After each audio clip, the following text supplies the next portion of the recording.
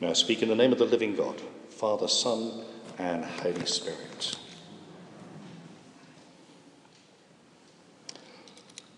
My eldest daughter, which is not the one with the green hair sitting over there, my eldest daughter is about to qualify as a teacher in the great city of Glasgow.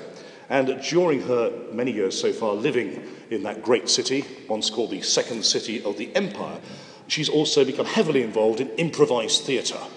It's what she kind of does with her. Teachers don't have leisure time, whatever time that is. And so we've witnessed her standing in a Glaswegian bar, taking on drunk Glaswegians as they heckle her, and she wins every time. Recently, her little improvised theatre group have been really delighted to get some professional gigs, both in Glasgow and in Edinburgh. And their first show in Edinburgh, which was just a few weeks ago, no one showed up. And they thought, what do we do now? Do we catch the train back to Glasgow? Well, we can't afford that, so it'll be a bus anyway. And then one of them said, what we do is we go out in the streets and we force them to come in. And that's exactly what they did. I mean, okay, they've got a proper circuit in Glasgow of people who know them and follow them. Edinburgh, a different matter. Indeed, my daughter, who speaks perfect received pronunciation English in Glasgow, is often mistaken for being from Edinburgh, because, of course, Edinburgh's terribly, terribly posh. And what happened was they garnered an extraordinary, diverse audience of extremely surprised people, courting couples, a very enthusiastic rough sleeper, and many others who had a great time, having been forced to come in to watch extremely wild improv. That band of young men and women was so confident that they had something to share, a story to tell, something to make people laugh, cry, and think, that they were completely unafraid to go out into the streets of a foreign city, because Glasgow and Edinburgh don't really talk to each other, and invite everyone to come in. Of course, there is a parable of Jesus that speaks directly to that, but that's not today's gospel. I want to go somewhere different on this first Sunday of Lent. The Israelites in the first reading are making a choice about their story, about their identity, about who they are, and about the journey they're on. A wandering Aramean was my ancestor, in the inclusive language version we use. A wandering Aramean was my ancestor. My Old Testament tutor used to say, that's the closest to a creed in the whole of the Old Testament. It's about identity before God. A wandering Aramean was my ancestor. This is how I root myself in history, and that's the journey I'm going on. That's who they are, the pilgrim people of God on their way to glory. And Jesus in the gospel, whatever else he's doing in the wilderness, is grappling with the same issues. What's his story? Who is he? I'm very taken by the suggestion that most of us would really like him to have given in to some of those temptations, because then we might have got the kind of God we want, a God who zaps people and a God who sits there putting everything right. Oh dear, no. The God, of course, we know in Jesus Christ is a vulnerable God who comes to serve and not to be served. In the desert, he does wrestle with those extraordinary temptations to be a very different kind of Christ, to wield influence, wealth, and power.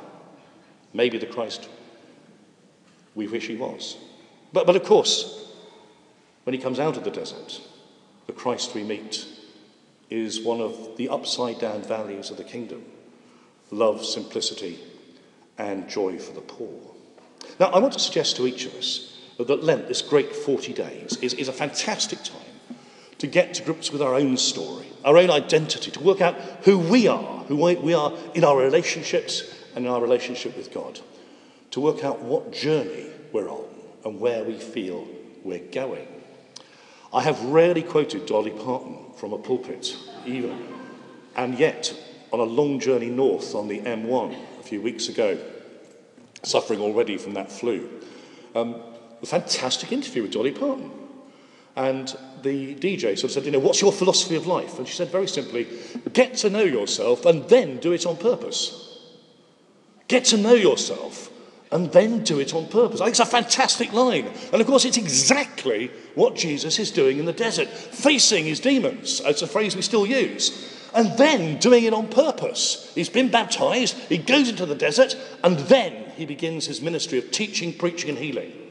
Get to know yourself and then do it on purpose. I know it's not from Scripture, it's from a very famous country singer, but still, it's a great comment on Jesus in the desert and our journey of Lent. A brilliant summary of something very close to the journey of faith and the invitation of Jesus through this Lent to be with him.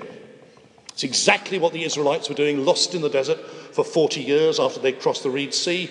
Exactly what Jesus is doing for 40 days. The number 40 is symbolically important in both those, as he in the desert is getting to know himself and then intentionally following through.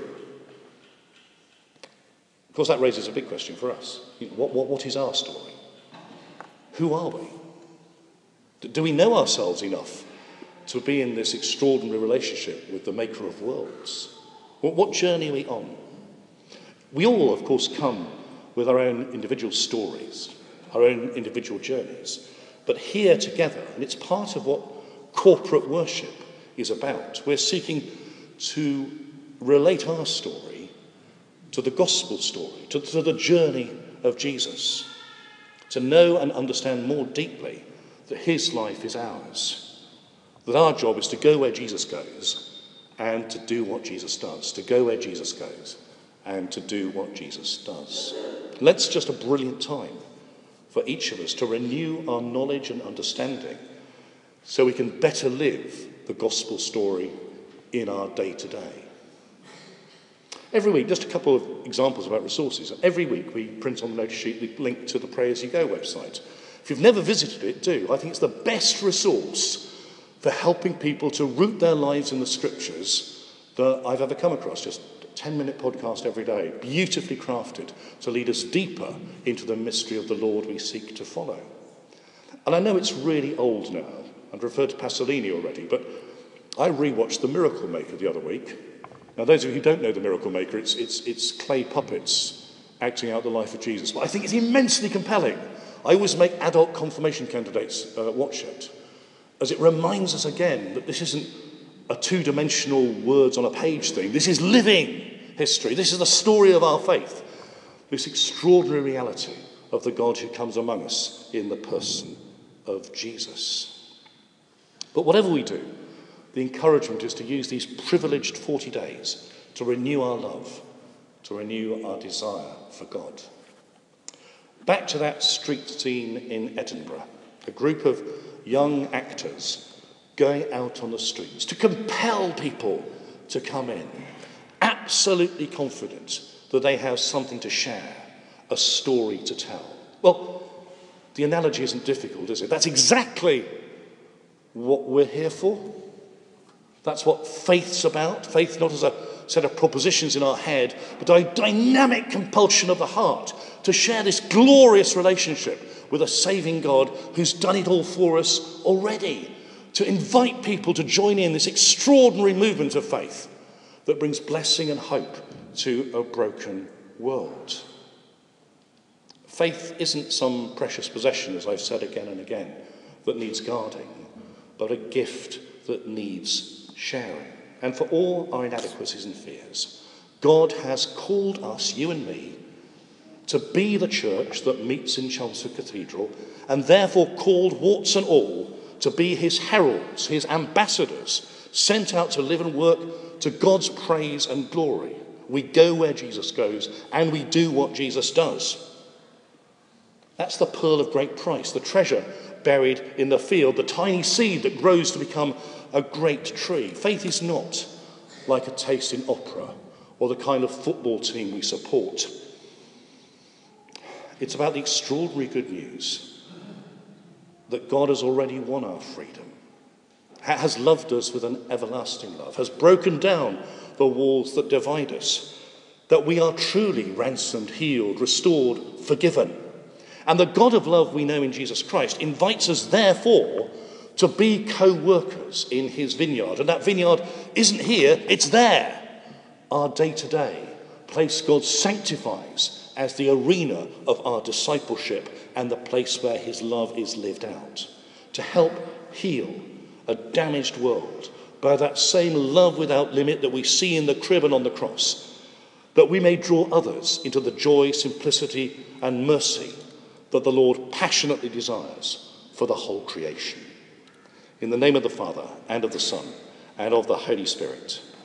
Amen.